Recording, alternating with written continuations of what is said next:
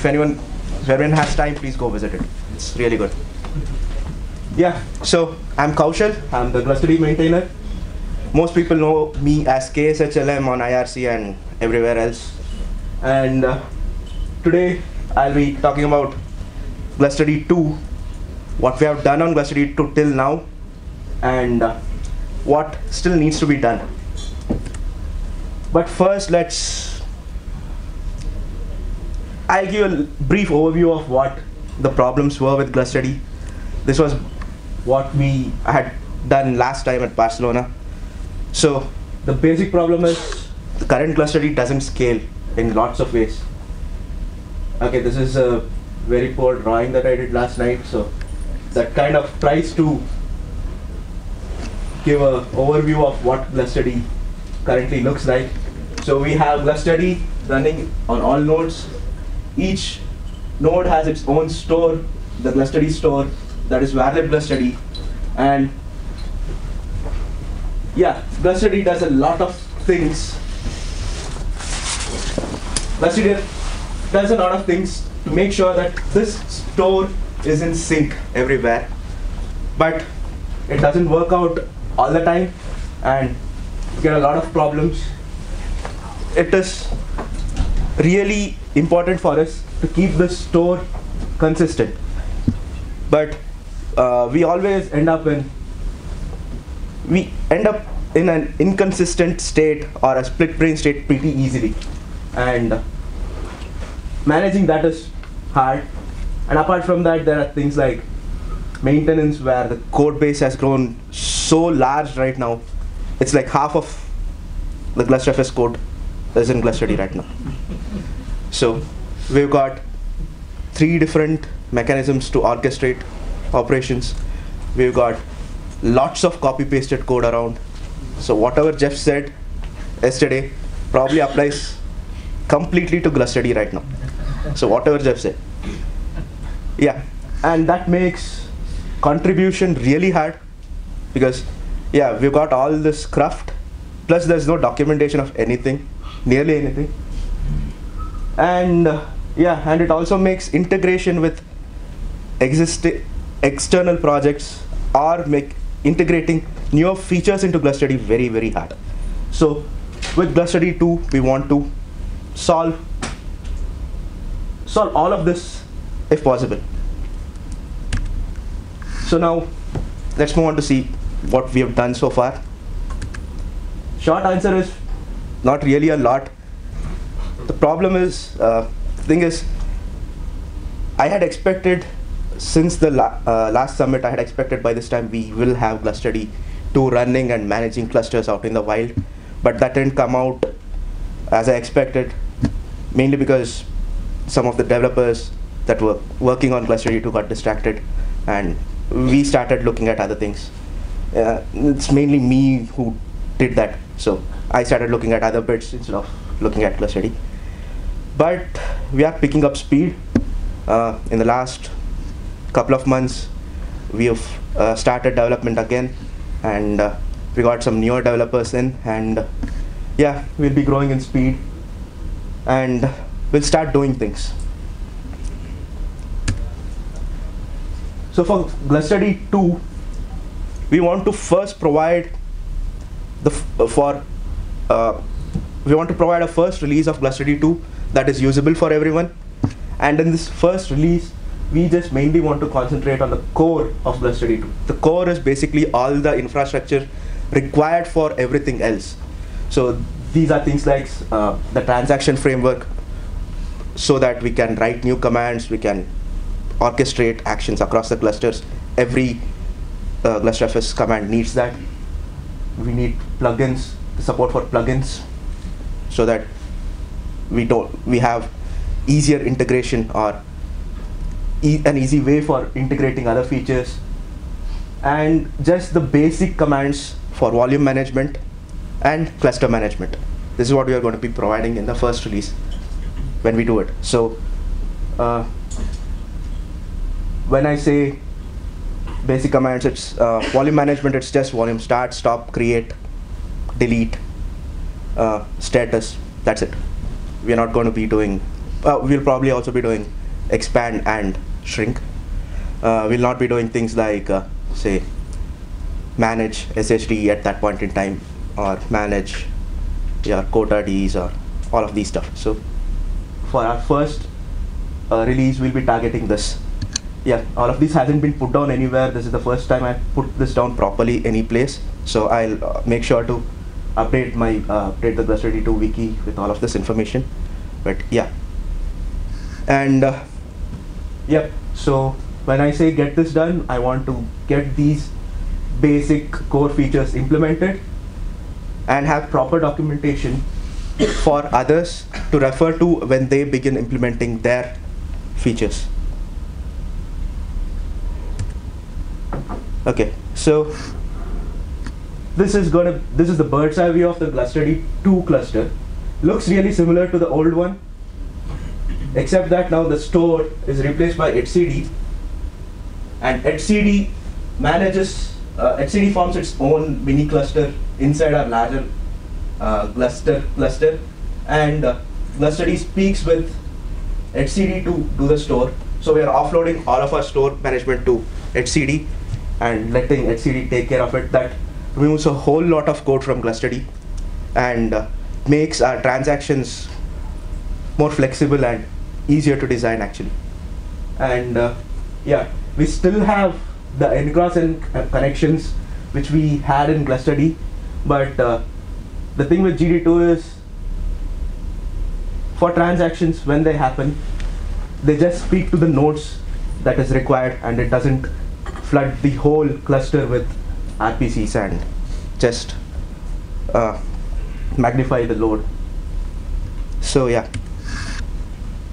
the central store. So we're currently using etcd, but this could basically be any key value store system that provides get, put, delete, and lock and watch. So 5 things. So there are other things like console or zookeeper, or maybe something newer that comes in later that also provide this. We could easily make GlusterD-2 use them, but we will, for our development right now, we'll be sticking to etcd. The thing is, we use a package called libkv which can talk to any backend. So that's fine. If later when we want to do it, we can easily shift to anything else. Right now, GlusterD-2 automatically sets up an etcd cluster. So whenever we do a peer probe, GlusterD-2 automatically starts the etcd servers, does whatever etcd requires, etcd peering, etcd cluster formation, and creates an etcd cluster and connects to the cluster. So users don't have to actually do anything or about managing etcd, because that's one thing people were concerned about, that moving to an external project would make GlusterFS harder to set up.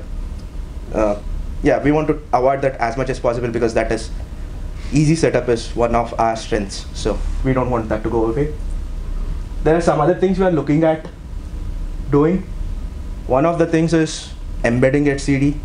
Etcd in 3.1 has, it's right now in pre-release, it's not released. Sorry. Yeah, etcd in 3.1 has introduced support for embedding etcd itself into other software projects. So mainly other Go projects, not all of them, but yeah, GD2 is written in Go, so we can do that. What this would mean is it makes setup even easier. We could reduce the number of ports that we use. Right now, we would be using 4 ports if we go with a separate etcd and separate GlusterD-2 for the management interface itself. So this is something we can avoid. And there is also a plan for getting automatic promotion and demotion of etcd servers. So the current implementation is not really intelligent. It just does like the first several peers that come in are made etcd servers. Everything else is etcd clients. But that doesn't work well. So we need ways to promote, demote, or do this automatically if possible. So there is this project called MGMT by Purple Idea, or yeah, he's been very active in the Gluster community in the past. Yeah, so he's already done a lot of work on this region, so I'll be working with him and trying to make that as probably a reusable package so that other people can also use this. And yeah, those are the things we want to do with the store right now. And yeah, this store, once set up, right, is available to external users as well. So it's not just GlusterD-2, it could be other people like Hook Scripts or things like GeoRep, or the newer guys coming up, the server-side replication, and all of them, they need a central store. And this HCD, this store will be accessible via GlusterD to GD2 for those users. So yeah. And yeah, so we've also created the transaction framework. The transaction here is not the same as the transactions we've been talking about for all the other file IO path operations right now, or the FOPs. But yeah, this is for GlusterD-2. A transaction is basically a way to run actions across the cluster and make sure that they run everywhere. So yeah, the transaction framework as we have designed it right now is a flexible transaction framework. This means that you don't have a specific order of steps that you need to perform for all operations. So like previously in GlusterD-1, we had this 3-step or 2-step transaction mechanism where it was lock, stage, commit, and unlock. So 4 steps. Basically, the major steps were stage and commit. So all of the operations had to be, had to follow this pattern. And yeah, that led to probably a lot of bad code to make sure that their operations works in that framework. This one doesn't impose any such restriction. You can build your own series of steps and have it executed. But we also will be providing a suggested template for your transactions, for commands, to make sure that you can do stuff easily if you want to. Yeah, so, and as I mentioned earlier, the steps run only on those nodes that are required. It doesn't run on the whole of the Gluster cluster. So RPCs don't reach all of the other GlusterDs. It reach only those GlusterDs that take part in a step, not particularly the transaction itself as a whole. So a transaction right now, as I say, it's a list of steps. A step is a function that needs to be run, and an associated undo function that reverts everything that this undo function had done, the original function I had done, and then a list of nodes where the function needs to be run, where the step needs to run. So this can be built dynamically. This list of steps you can build dynamically whenever you want, and build a new transaction, get those steps or actions done across the cluster however you want. Yeah, and what happens is the transaction framework gets this list of steps. It starts first, checks if all the nodes given are online, and then establishes connections to each of the nodes. Right now we are doing that. We don't have live connections all the time. It may change later on. It will connect to each of the nodes that need to be connected to, and then starts running the steps. If a step fails, it stops the transaction at that point and starts calling the undo functions from that point backwards, so that whatever changes were done are undone. Yeah, so this way we avoid leaving around, littering around unneeded stuff every place. Apart from the transaction framework, we have recently finished a daemon manager. The daemon manager is going to provide a common way to manage all the other GlusterFS daemons. We in GlusterD-1 we recently introduced something similar, but again it's not being used by everyone. Earlier, before this service framework, that as we call it in GlusterD-1, earlier it used to basically almost all of the different daemons used to run in their own way. They didn't follow any standard format. So this daemon manager ensures that everyone uses this particular framework and provides the same set of features to everyone.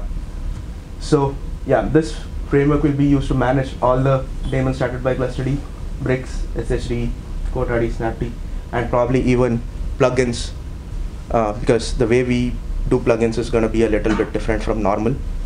So yeah, the daemon manager describes a standard daemon interface that the daemons need to, or a daemon configuration. It need not be an interface in Go terms, but yeah, it describes a standard interface that needs to be implemented, and based on that, the daemon manager can manage anything. It can start, stop, communicate, and communicate easily with the daemons. It will allow users to do that. There are a couple of more features that we want to add, probably things like auto restart or get dependencies between daemons available. So yeah, so maybe something like self-heal daemon needs to only start after that a particular brick is online or a particular set of bricks is online. It doesn't make sense for it to be started before the bricks. So yeah, things like that.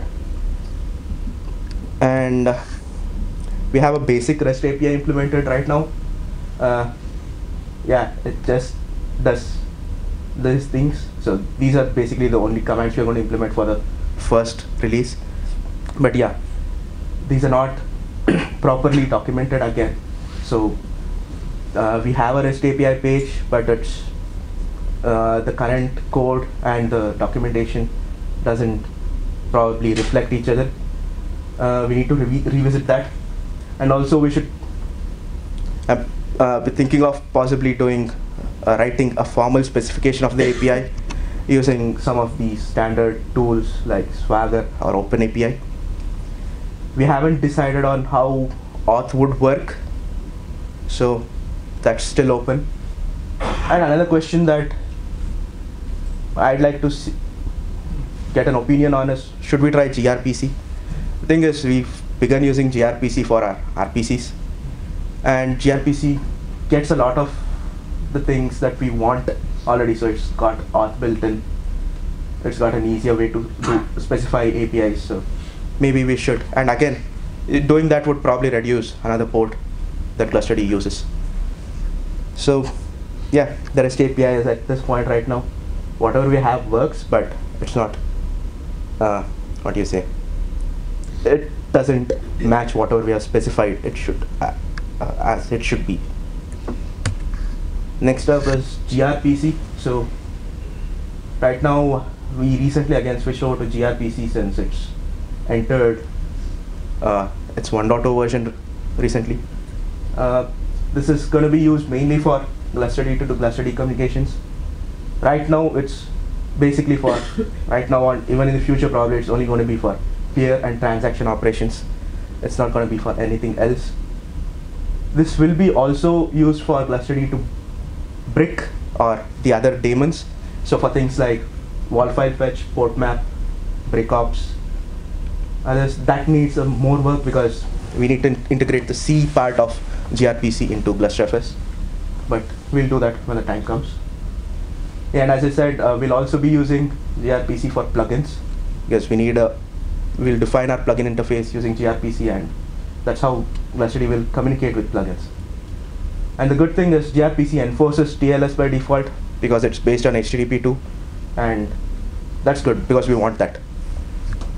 But there is still the matter of figuring out how to get valid certificates automatically installed. So that's something we'll have to figure out later. We've improved our logging, so by using structured logging. So structured logging helps us provide more context with every, or helps us easily provide more context with every log message.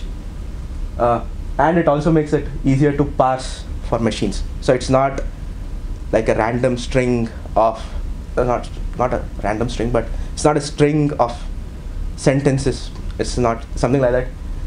So you got a fixed message plus associated parameters or associated context with it. So one example is for, this is from our transaction framework. So yeah, you get a excuse me, you get your log messages in this format. So you can see that there is a lot of information attached to this log message, which allows you to easily track or make sense or, of what's happening there. So instead of going ahead and reading a sentence and trying to pick out information from the middle of each sentence, this makes it more obvious. We use it in the transaction framework, and we make sure that everyone who uses transaction framework also uses this structured logging. This makes it so much easier to track transactions across the cluster. That way, if anything goes wrong, you can easily trace an operation and figure out what went wrong where. There are still things to do here. The transaction, the formatting that we use now is the default provided by the package that we are using.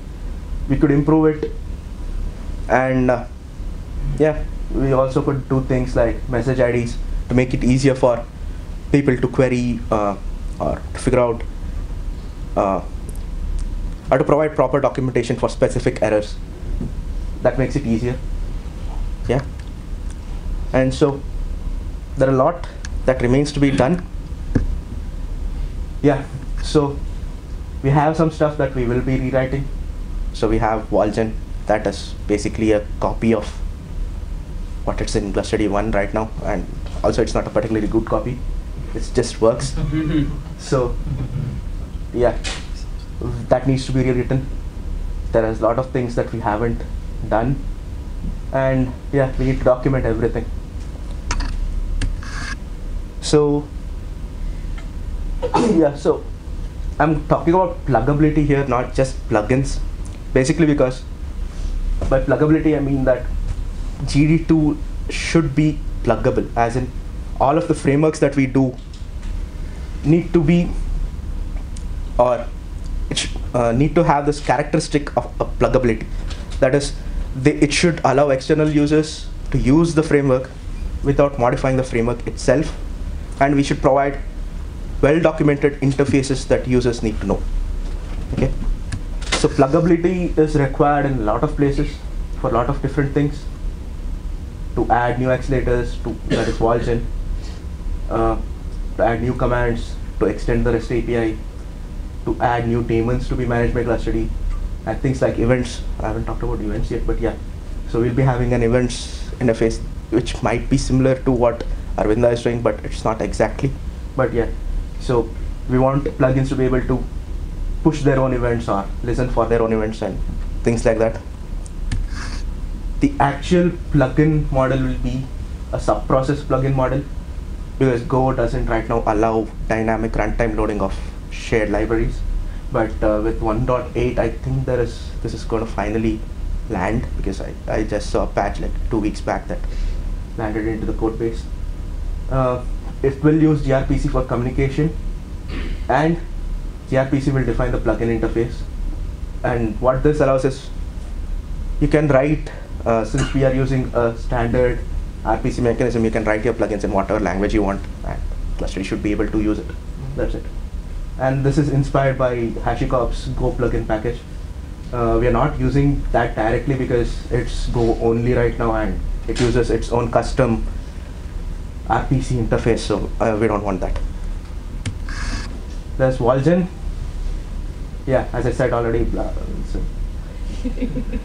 it's just a basic implementation. Volgen needs to be flexible, pluggable, and composable probably, so you can compose multiple graphs together and build a larger graph for brick multiplexing or things like NFS servers or SHE software. Yeah, so we have more information in that issue there. going to skip forward. Yeah, so events is going to be a really key part for us, because we think events is one of the ways we can keep Gluster flexible. So the thing is, for example, say you want to implement a Cotard server, right? Cotard. The thing is, GlusterD won't be implementing it within itself. So you would have a Cotard plugin possibly. The Cotard plugin would get a volume start event, and it would go ahead and start the Cotard or do whatever is necessary for Cotard to manage that volume. The plugin would do it. So GlusterD-2 wouldn't be doing it. So yeah, designing a nice events implementation is needed for us. Yeah. And we need to move along. Yeah, this is the last slide. Great. Yeah, and hooks. Yeah, again, we need that again because we already have it. This will also most likely be leveraging the events framework and just provided it's going to be the same as whatever we do now. You have place on your hard disk where you dump scripts and GlusterD will execute them. And I thought I had a demo, but the bricks said no because they didn't want to run. So yeah, thank you.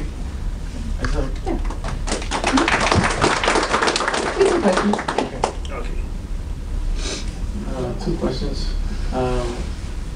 One is on the eventing. I really encourage you guys to work together to make sure there's only one implementation, because the way he has it right now is working very well. But I understand where you're going to, and there may be needs that you have to satisfy, so definitely make only one. Yeah, so the thing is, with the events being worked on right now, it's like not just the management part, it's like from the IO path, you're gathering events from the clients and everywhere else and just sending it out. Yeah. Make sure that I know it might not be what we'll be doing the same, or maybe we can leverage the work, or we can do the same. Yeah, we will do that. Yeah. The second thing is, I don't know if you're doing this already. If you are, that's cool. So I would also encourage the GlusterD to have a mock outside model, so you can pretend to have 30 machines or whatever, so that way you, as a developer, now you're communicating with GlusterD-2, and you can write your plugins, not have a real system, just pretend that you do, and everything is on etcd, and it makes it much easier to write your plugins. So it also makes it easier. I'd like help with that because I'm not really good at doing Okay, then we can talk after. So yeah, I forgot to mention that. So yeah, we need help with writing tests because not a lot of us are familiar with writing good unit tests, and yeah, we need help with that. Yeah. Okay, one brief question or suggestion, since Louis frankly hasn't mentioned it. I mean, there is also here a certain overlap with what Hekeli does. So I think we should really join forces as much as possible and reconcile some of the code. I don't know whether it will then land, I mean, volume creation stuff you mentioned. I mean, some things maybe, let's say, combined. Okay, the volume creation right now is going to be what just GlusterD-2 does. There is no intelligence there, nothing like Hekeli. Okay, good. It's just an interface between Hekeli telling GlusterD. So Hekeli still would talk to GlusterD and get its talk up. Michael, the plan is So the plan is whatever currently GlusterD does, we are going to stick to the same logic with GlusterD-2. We are not going to overlap with the Hekeli's intelligence and bring that into GlusterD-2 at this stage. So for now there is no overlapping. Yeah. What we could do is possibly reuse some of the REST API bits or whatever. Yeah. So yeah, that we can collaborate on. Yeah. Thank you. Yep. Thanks everyone.